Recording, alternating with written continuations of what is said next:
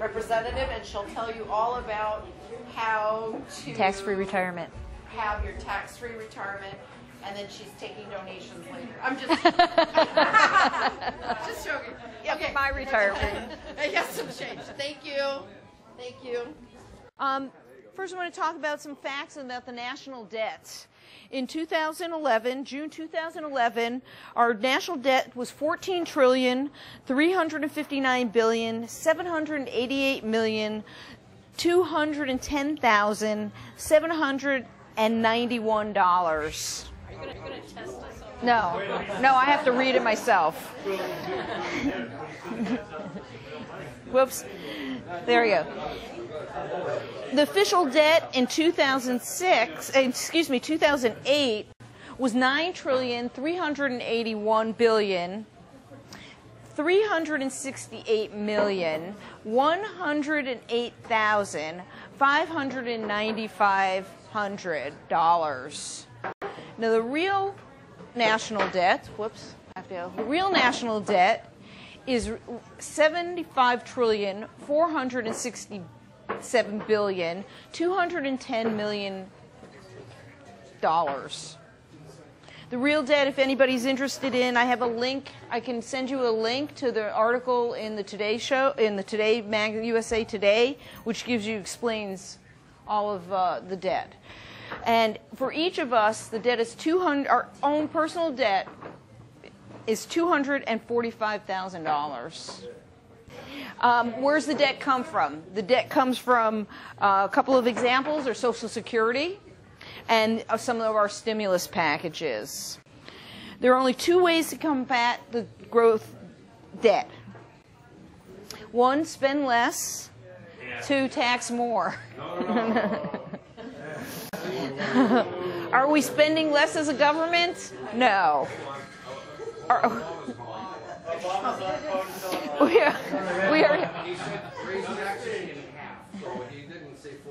Well, you don't want to get off on this. We're in the problem because of the previous administration, but that's a whole side discussion here.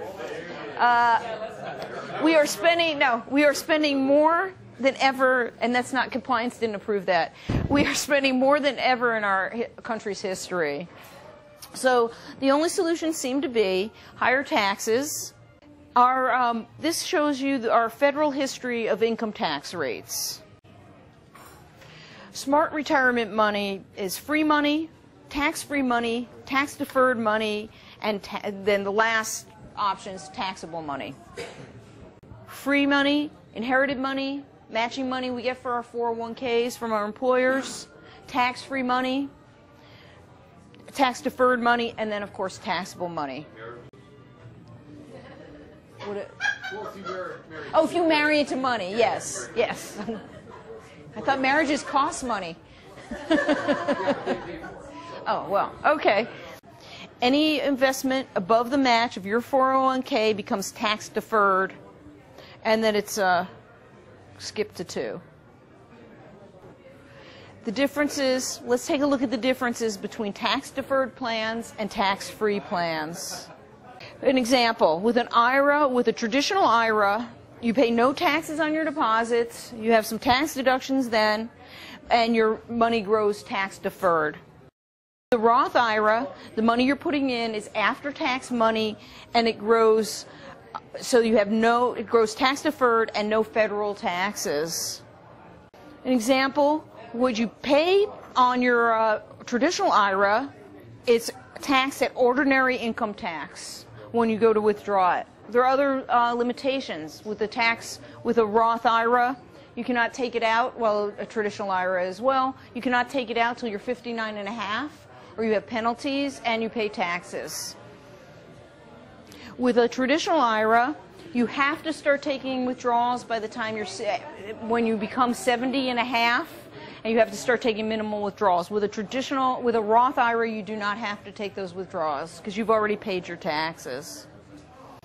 There's an example for ordinary taxes. You pay it on the entire amount, and after taxes, you're only paying your taxes on the amount you're putting in that you've already paid taxes on.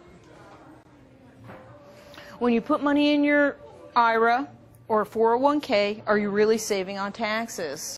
No, you're simply delaying taxes, which will actually compound your tax problem. If you were a farmer, what would you rather do? Would you rather pay on the seeds, or would you rather pay on your harvest?